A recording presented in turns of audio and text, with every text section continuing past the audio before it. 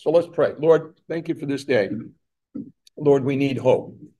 And this hope comes from you, Lord Jesus. It comes because, Father, you sent Jesus to die on the cross for our sins. And Jesus, you came as the Lamb of God. You, who knew no sin, you became our sin. And you went to the cross. You paid the price and took the wrath upon yourself. And then you walked out of that grave on the third day, raising from the dead. And you defeated the power of sin and death and life. And you made us yours, born again, children of our loving Father God in heaven. Our name's written in the book of life for eternity. We are so thankful. And you've given us your Holy Spirit to guide and comfort us. Yes, to guide and comfort us. What a blessing. Let us live by the Spirit and not by the flesh. We pray this in Jesus' name. Amen. Live by the Spirit and not by the flesh. Isn't that awesome? That's in Romans chapter 8. I mean, if you really want to just take some time and just go somewhere you get alone and just read the 8th chapter of Romans and read it over and over and over. I mean, over and over 20, 30 times and pray about it. And then go to the 12th chapter and read that over and over, maybe 20 or 30 times and read that. And I'm telling you, your life will change. Your life will change because you will see the power of God and how you are supposed to respond and act according to that. It talks about how you think better, how you know the will of God. It talks about the power you need. It tells you how to deal with other people, all of those things. But most importantly, it talks about living by the Spirit and not by the flesh. So this passage today, or this message today, is about hope. We're talking about the hope process. What is the hope process? And David always reminds me, I got all the stuff in there to go for the book, right? My book. Don't anybody steal this title now. I've been throwing it around. But without hope, what? There is no hope. And real quickly, so let's talk about hope is thinking what? That something good's going to happen in the future. Okay, that's hope. And dread, what's dread? Thinking something bad's going to happen in the future, right? So what happens? What's the difference between a Christian and a non-Christian? I don't care whatever, but a true Christian, a Christ-focused, we're going through the narrow gate. I've committed my life to Christ. I'm going to live by the Spirit, and I'm not going to live by the flesh. What's the difference? We have hope.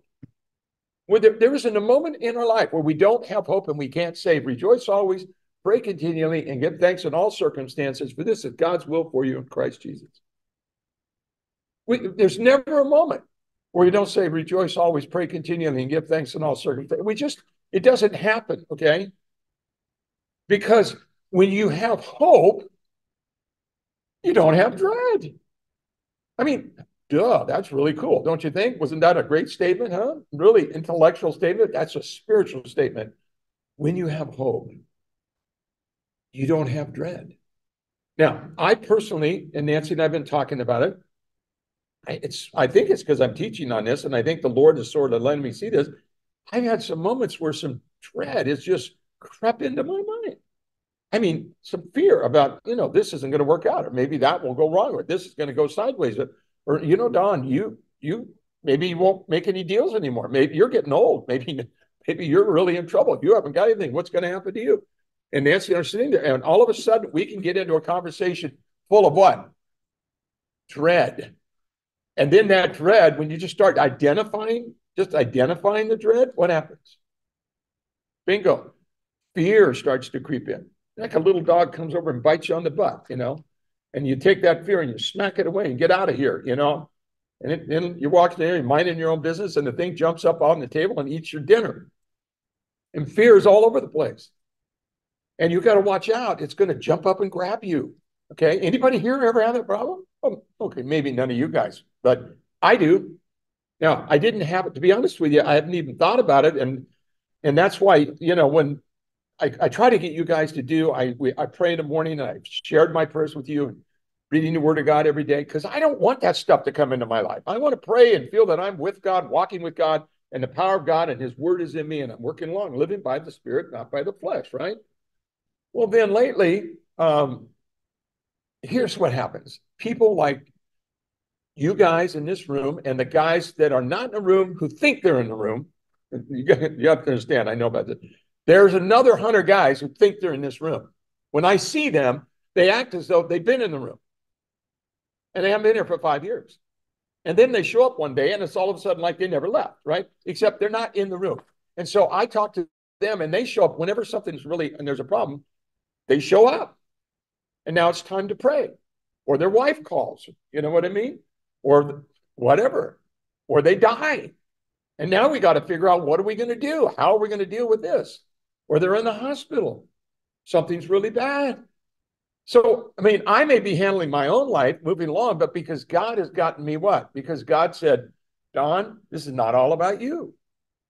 This is about you being my man to go where I want you and to use whatever I give you to glorify my name and to help others.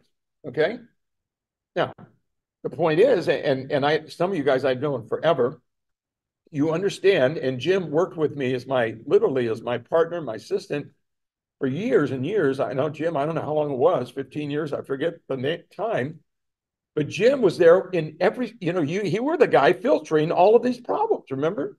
And I was trying to run a company and do this whole thing, and at the same time run the ministry. And Jim's over here like a one-armed paper hanger with all these people and all their problems and everything. He'd filter them into me, and then I would go to the hospital, or I'd pray for them, or I'd do whatever I did.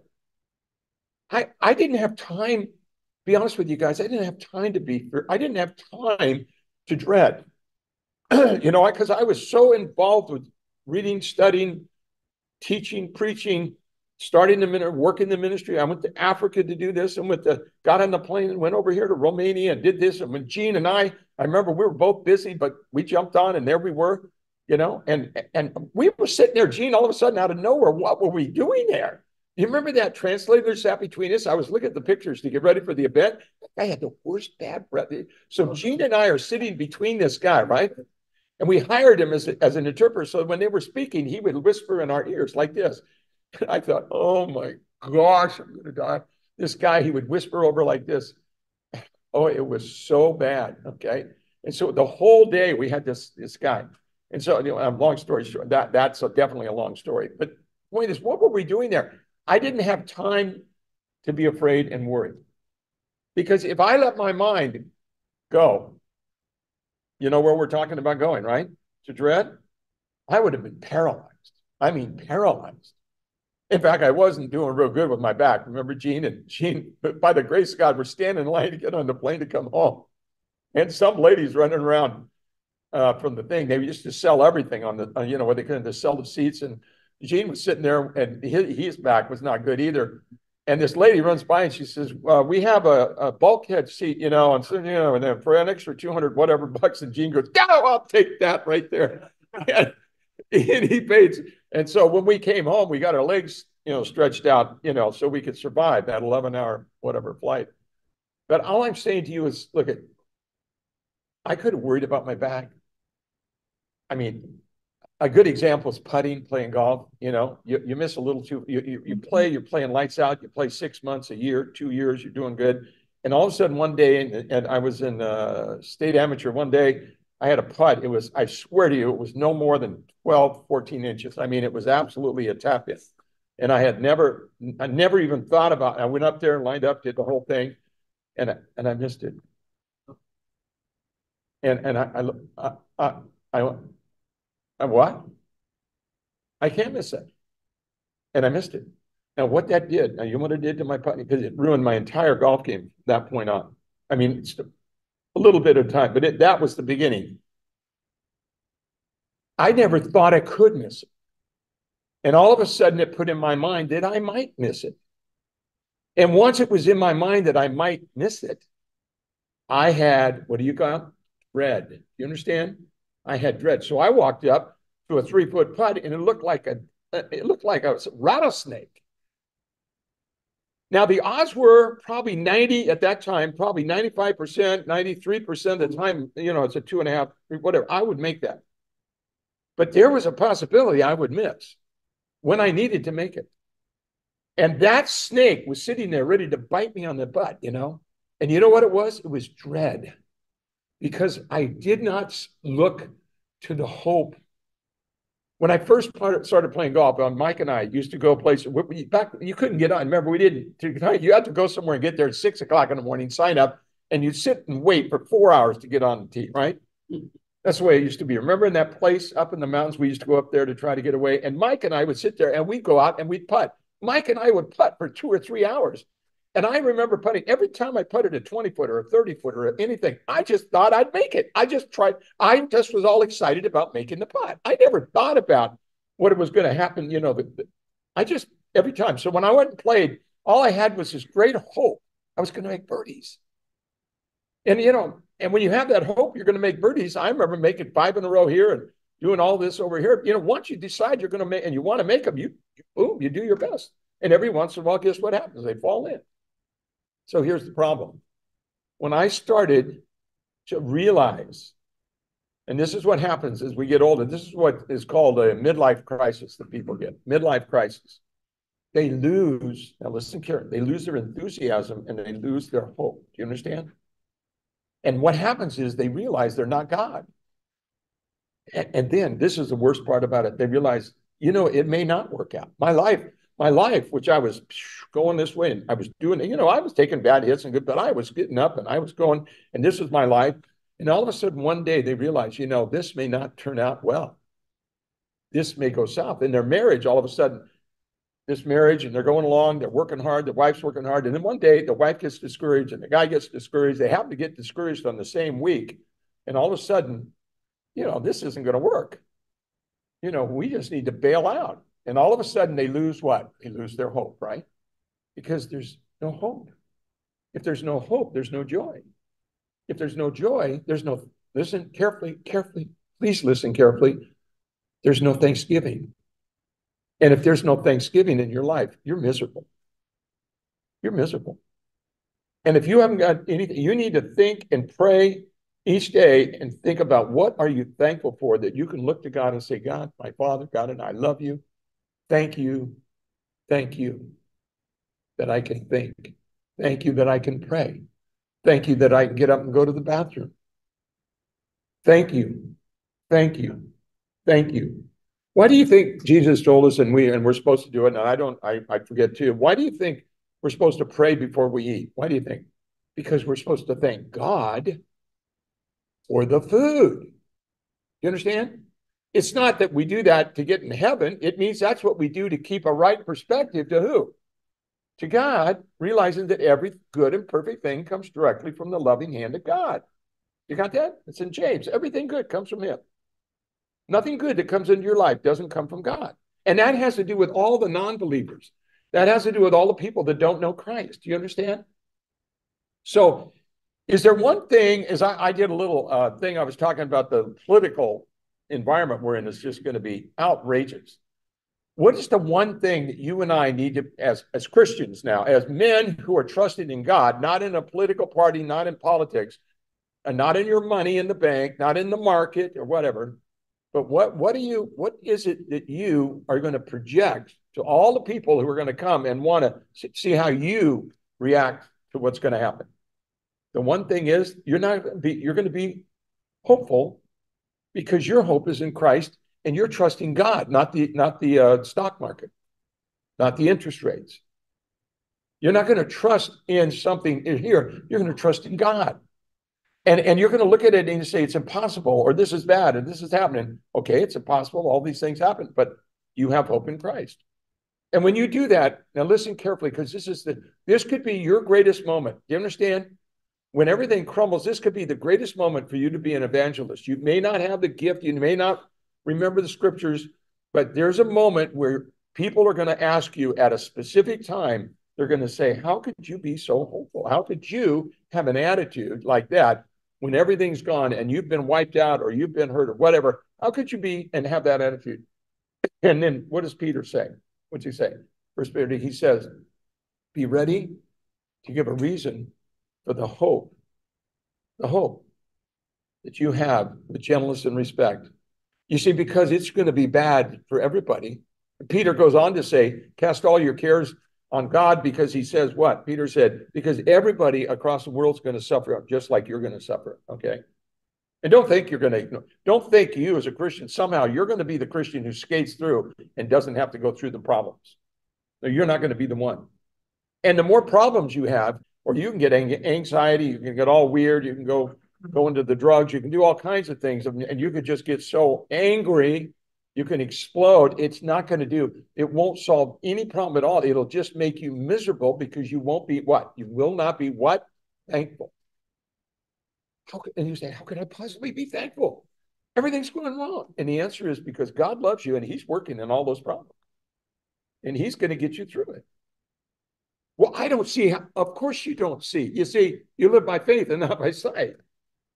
You see, you don't live by what you can see. You don't live by what you can figure out. You live by what God does and what God's figured out and how he wants you to be. He wants you to trust in him. Steve and I were talking about deals and business and everything. And to be very candid with you, we were just talking about things. I said, look, if you can't put the whole thing together and have someplace where you're going to go and have a hope and move on to it, you can't sit around and tread water. Jesus doesn't want us treading water. He wants us to move on and keep going. Every day, every day, every day is a new day. Every day you walk with Jesus. Every day you go out and do your very best. Every day you have hope. This is the day the Lord has made. I'll rejoice and be glad in it. I will rejoice and be glad in it. For this is my portion, and I'm thankful for it. Is that how you start every day? Do you pray that every day? That's right at the top of the list I gave you guys on the morning prayers. I'll bet you half of you guys don't even know where the notes are. They were there for a purpose. So today, remember what it says in, it says right there in Hebrews, today is the day you decide.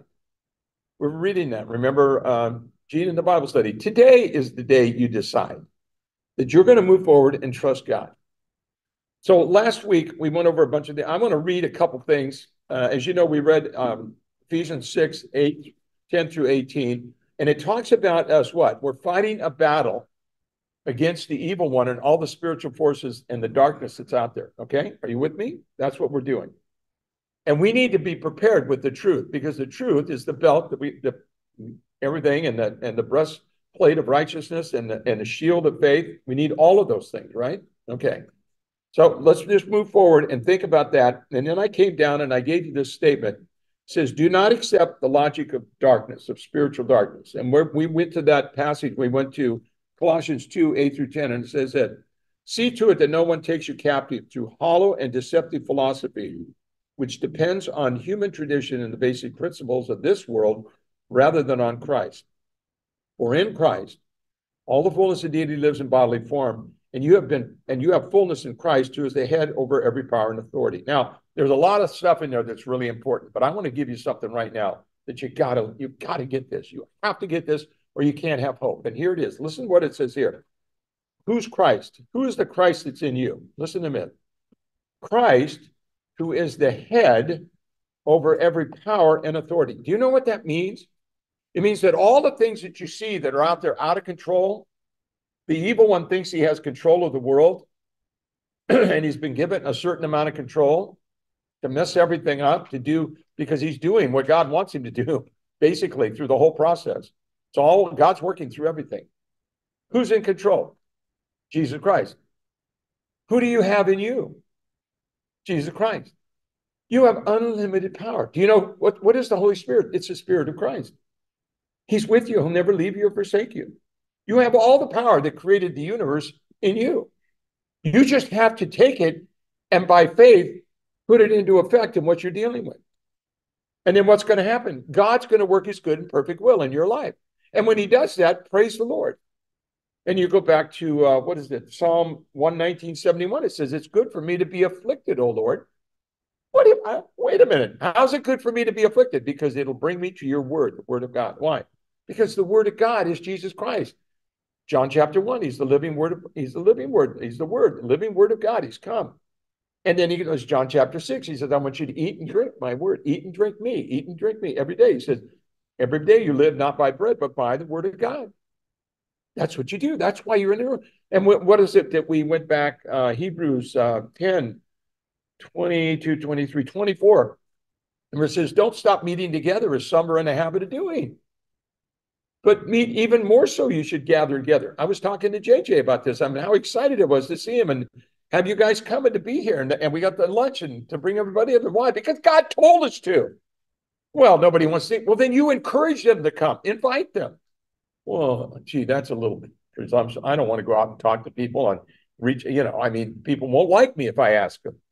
People will think badly of me if I ask them to buy a business. It's a Bible, Jesus. are you intimidated to do that? I was just reading it in Luke where Jesus said, if you're not going to stand up for me, if you can't identify with me, I'm not going to identify with you when it's time to check in with the Father. Whoops.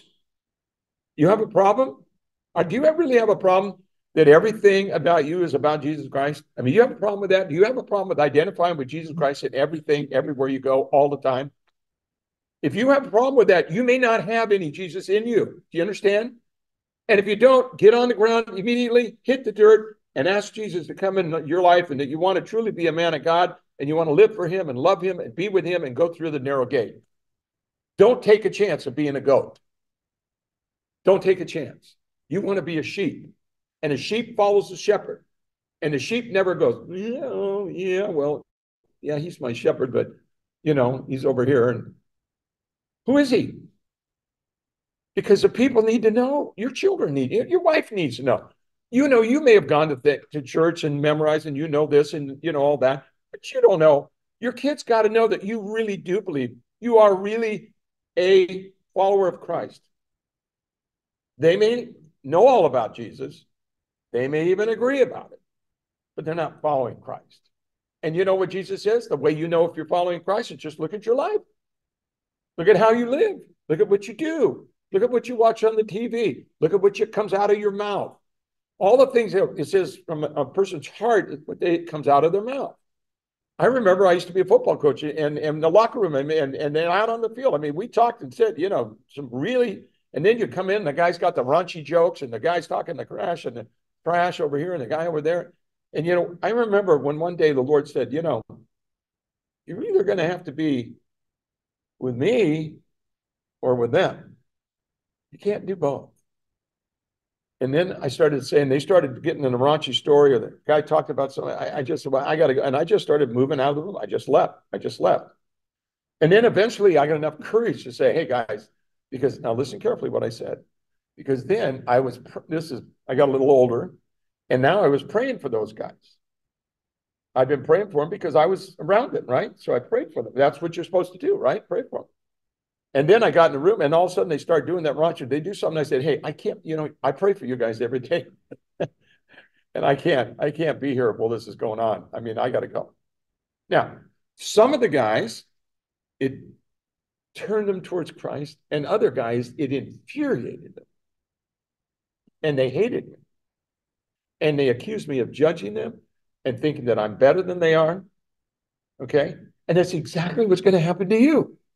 So grow up. You either are follower of Christ, therefore you follow Christ. Did you, like, I'm sitting there, if I'm wherever I'm at, and is Jesus sitting right there next to me? Is this where we want to be?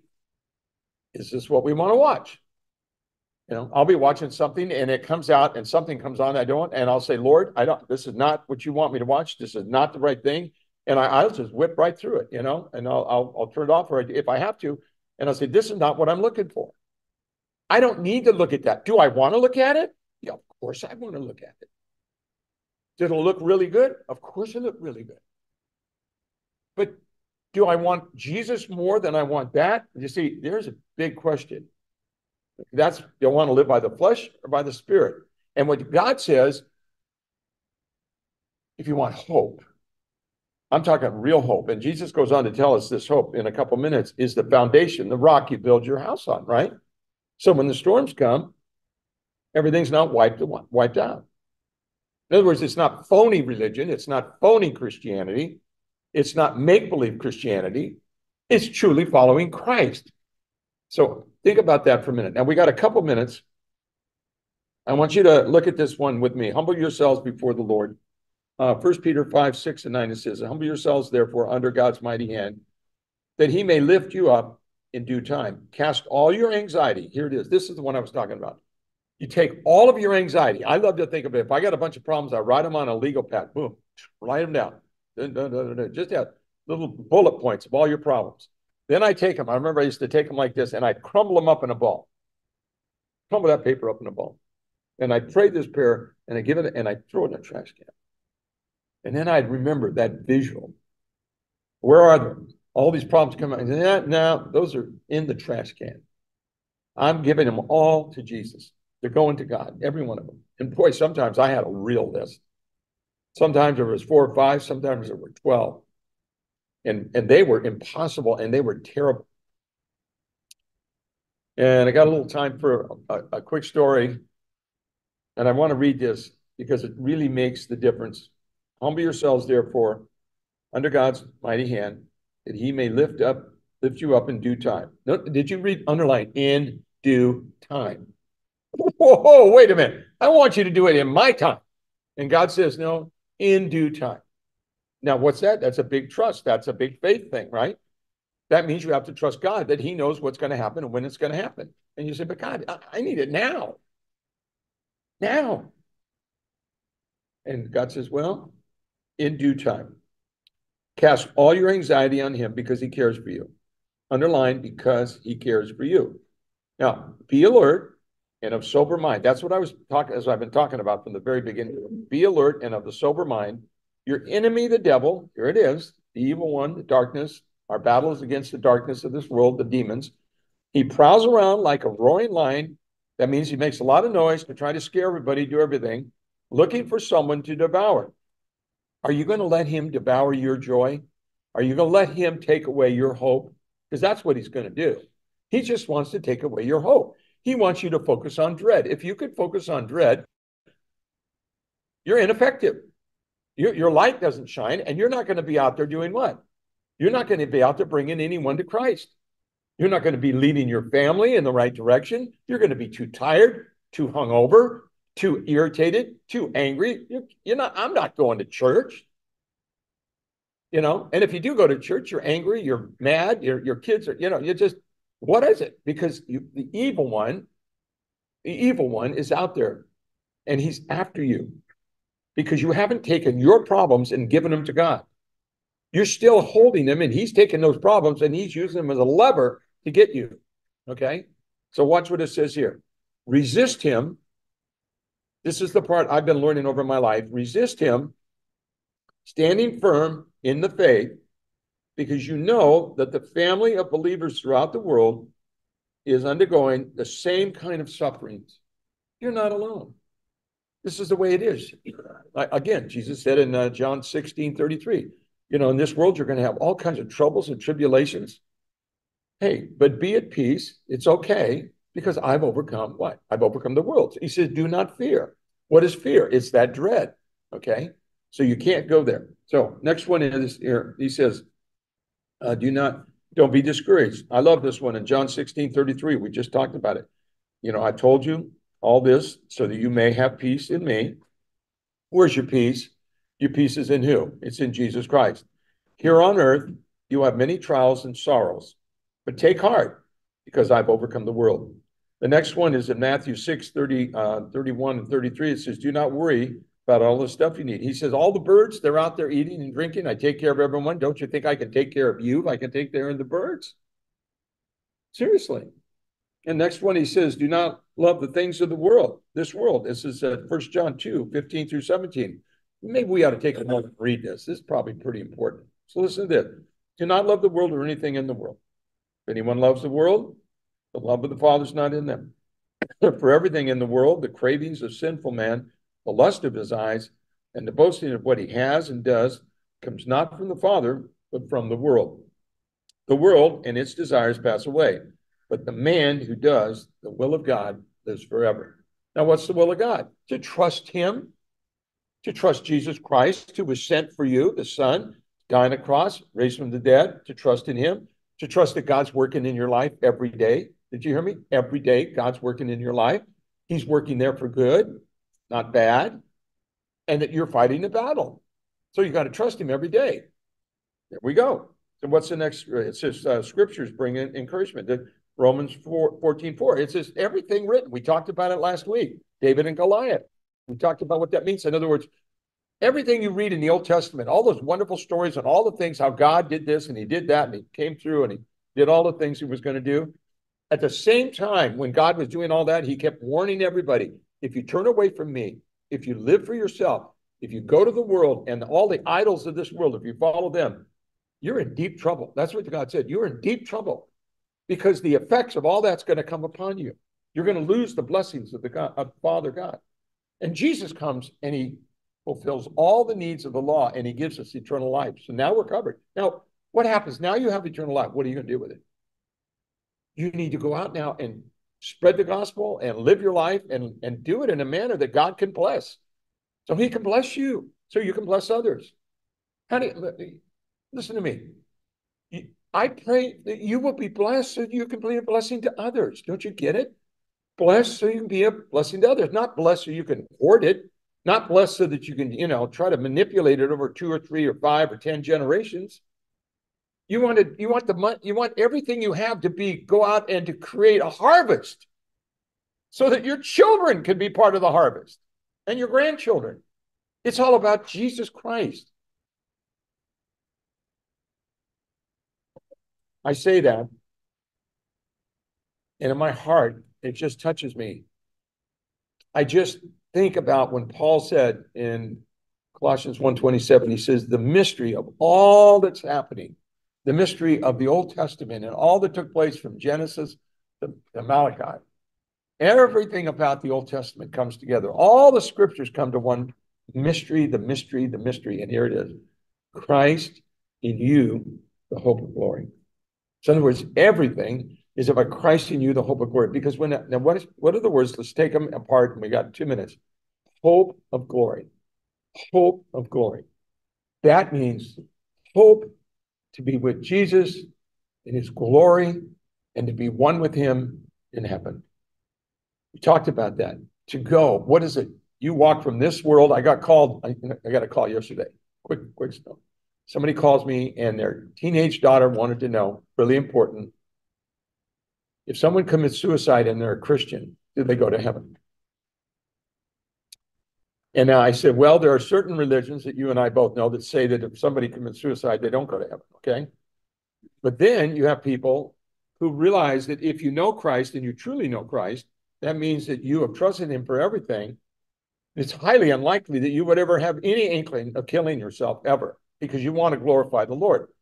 So that's number one. Number two, there are things that happen to people's mind. They have, you don't know it. There's all kinds of things that go in their mind and they go mentally, they don't think correctly. They start to look at things and they become overcome with what? Overcome with dread. They don't see a future. They don't see a hope. So ladies and gentlemen, what happens to somebody when they commit suicide? They lose their hope. Without hope, there is no hope. So I said to them, number one, you don't know and I don't know because the Bible does not tell us that those people go to hell. But what we do know is that someone trusts in Christ and Christ alone, that person's going to be with Jesus the moment they leave this world. And you and I have no idea what's going on in somebody's body and their mind that would bring them to that point. You understand?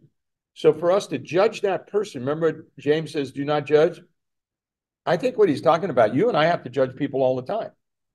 But I think what God's talking about is you and I cannot judge somebody's salvation. I can't judge you and you can't judge me. I can look at the fruit and I can get an idea, but you can fake it. You look in there and Jesus talks about how the people fake it and they do all this stuff. They do all the Christian stuff, but they're not, he doesn't know them, okay? Do you know Jesus? Is he your Lord? Are you the sheep of his? Are you one of his sheep? I mean, do you know that you're one of the sheep? And you want to know where you know it? Now listen carefully. In Romans 8 again, it talks in there about his spirit and your spirit will come together and you will be given the assurance of your salvation. You want that? Now, once you have that assurance, you have, ladies and gentlemen, what do we have? We have hope. When you have that assurance, and even if you go through some kind of a mental mess, I don't know, the brain starts working wrong, you have some kind of brain damage, I don't know what it is. You can just have some kind of an internal thing going on. I don't know about. And it forces you and moves you into that place. And so I don't know the answer. I said, I don't know for sure because it doesn't say for sure, but I know that if you trust God, I know that if you know him and it's Christ in you, you're going to be in heaven. You're going to go from life to life because he's the resurrection and the life, and you don't die, you go to life. Now, here's the point. This whole message is about hope. And I'm looking at all you guys, and every one of you has a totally different situation. I mean, there are a lot alike, but you got different deals, okay? everybody here. You got businesses, you got jobs, you don't have a job, you don't have a business. You got somebody who's dying in your family, somebody who's not dying in your family. You got kids that are going south. You get kids that are not going south. You got all this stuff going on. It's all different. But if you're in Christ, living by the Spirit, eating and drinking the Word of God, and look at this group. This is a great group today. What if you're here? What Jesus says, if you're gathered together, and I love this when he said this, and even the more so as you see the day approaching. Is the day not approaching, guys? Turn on your television. Take a moment to read the paper. It's all going south, all around you. So what are you going to do? You're going to trust Christ, and people are going to look at you and say, how could you do that? How come you you just keep working? It seems like you're doing well. How do you keep going and all these problems and all the things? Because I trust Christ. I know I truly, the Word of God gives me the hope that I have that I can move forward no matter what happens. And then the wind's blowing and the house is shaking and you're standing on the rock. You're on the rock. Nothing's going to take you off that rock. We need to tell people about that, guys. And you need to tell your kids about that. You need to tell and when you tell your kids, you got to make sure you're not slipping off the rock yourself. You know, that doesn't hold a lot of credibility. And so what we need to do now is pray that we'd have hope. Let's pray. Lord Jesus, I need hope. These guys need hope. Thank you. They're here. Thank you. The most important hope we have is that we know, Jesus, you came and died on the cross for our sins and paid the price. You rose from the dead and walked out of that grave on the third day. You've made us yours, born again children of our loving, living Father God in heaven. We are so thankful, and you've given us your Holy Spirit to guide and comfort us. Lord, guide us today, comfort us today. Let our hope be in you, Jesus, in everything we do, say, or think. In Jesus' name we pray. Amen. Praise God.